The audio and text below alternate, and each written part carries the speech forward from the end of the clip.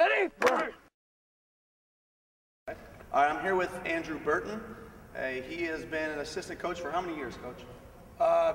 Been an assistant coach for 11 years. For 11 years, and I worked with Andrew at Johnsburg, and I just had to say that, you know, when I worked with Andrew, probably the best assistant coach that I've seen. Just so much energy that you bring to the field, and obviously a lot of knowledge. So let me just start off by asking you something simple, and it doesn't, not even specifically about you. All right.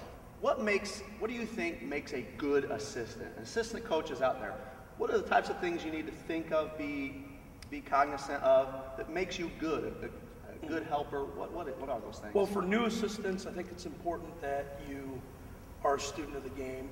And obviously, even if you're not a new assistant, that you want to remain a student of the game. But for new assistants, that's very important. I also think it's very important to understand the vision of the head coach. All head coaches have a different vision. They all have a different idea of how they want to accomplish things. And it's important to understand what the head coach is trying to do and then align yourself with your practices.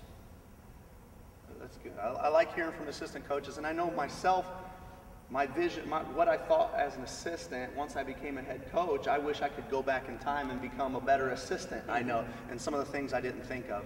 Just to change gears real quick, because we both coached them at Johnsburg, I just wanted to see, you know, we both coached C.J. Fedorowicz at Johnsburg, and we used to kind of laugh and joke about just kind of how freakishly good he was.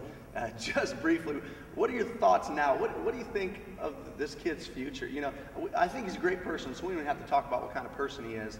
You know, just football-wise, what type of potential do you think he's got? Well, first off, I wish the best for CJ. He's worked very hard. His potential is unknown. He works as hard as anybody I've ever seen work at the game. He's extremely coachable. It's no telling where his road will end.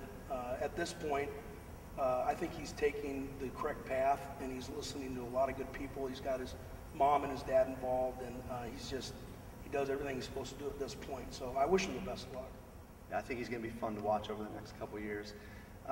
You know, do you have any desire to one day be a head coach?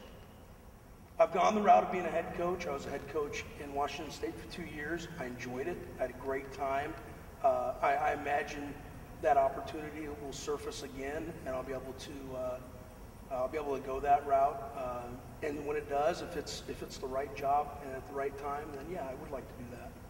Okay. So let me ask you this then.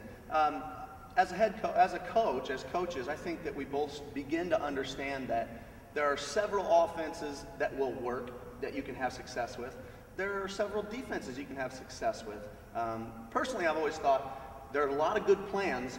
Just pick one and kind of stick to it.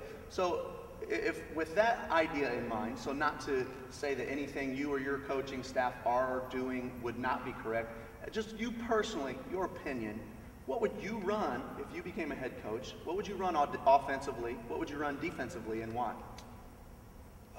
First off, you have to wrap what you're doing. It has to be centered around the talent and the athletes that you're dealing with. And if you have the ability, when you go into a situation, a head coaching situation, to have an idea of what type of weightlifting program is there, what type of youth football is there, all of those things are going to give you a pretty good indication of what type of athlete you're going to be dealing with over the next few years, 5, 6, 7 years even. And that's going to lead you to formations and plays that you can then run, and series of football that you can run. Personally, I think either you're going to deceive somebody with an offense, possibly some type of wing tee. There's a lot of wing tee is now evolving and even into a gun offense, obviously. I'm a very big fan of the option. And then last but not least is going along with that, if you have the athletes to do it, be able to throw the ball, get into a zone style look, and give the ball to the halfback and kind of, you know, grind it out. But I'm a big fan of either deception or option football. Defensively, you know, defensively, it really, really depends on what kind of athletes you have on the field. I do know that defensively what I want to do is I want to make sure that I'm emphasizing my athletes, putting them in the position where they can deal with the scheme and be the person that we're going to rely on to make plays.